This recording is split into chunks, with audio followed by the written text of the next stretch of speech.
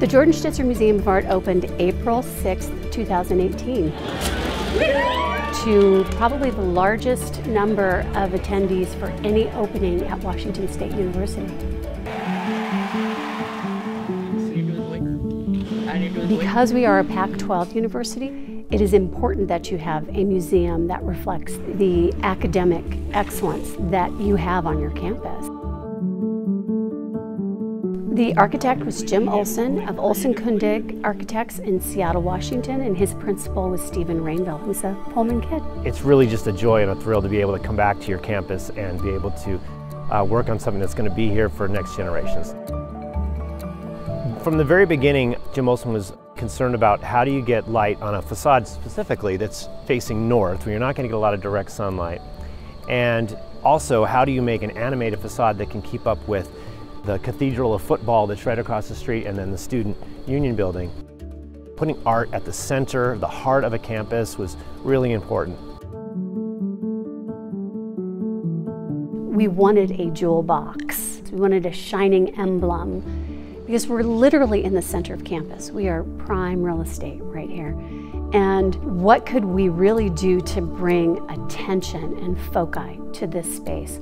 Well, you can't do much more than having a bright red cube that reflects everything around it. So every moment of this building was a thought process that Jim had that not only combined his vision, but every single vision that we had as a staff here at WSU.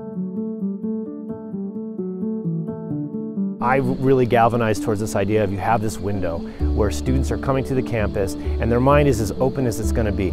This is your chance to connect them with art. So in a way, the reflectivity of the building is a lens for students and for people that are coming to the museum to see themselves maybe in a different way, in an artistic way perhaps, to see the landscape reflected around them, see the context of the campus reflected around them, and maybe by switching their perspective a little bit, they might want to know more and maybe go inside and see what art can do for you.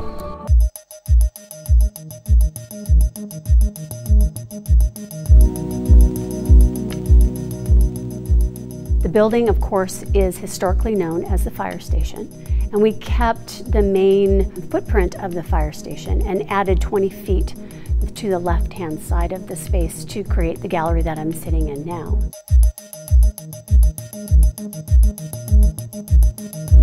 So as you're walking through the space, if you look down at the floor, you can literally see the history of this facility. It has a historical significance for WSU. We always defer to that history when we talk about the spaces we're walking people through, so that they understand that it's a building not only for the arts, but it's a building that represents WSU in its many facets. This museum is for everyone on campus. Jordan Schnitzer came in with the largest donation, therefore giving the building his name. Jordan is a philanthropist and a developer from the city of Portland, and he is an art junkie. He loves art. He has a massive collection.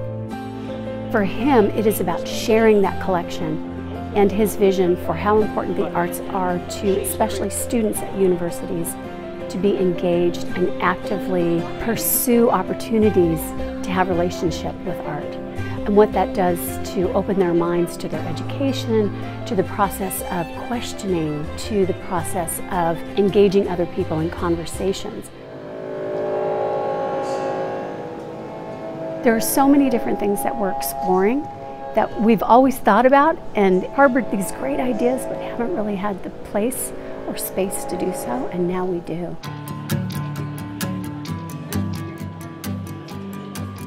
We are welcoming the world here. We've had more visitors in the past couple of months than we sometimes have in a full year in our old space. As we move forward, not only have we been charged with ensuring that every single WSU student walks through the door of this facility, we want every kid from the K through 12 environment within a 100-mile radius to come into this facility. We have established an endowment for a program that actually pays for the busing for students to come here. So the idea of being world-class is this idea of welcoming the world right here in Pullman. She was definitely a labor of love. It's a vision that came to fruition in such an incredible way.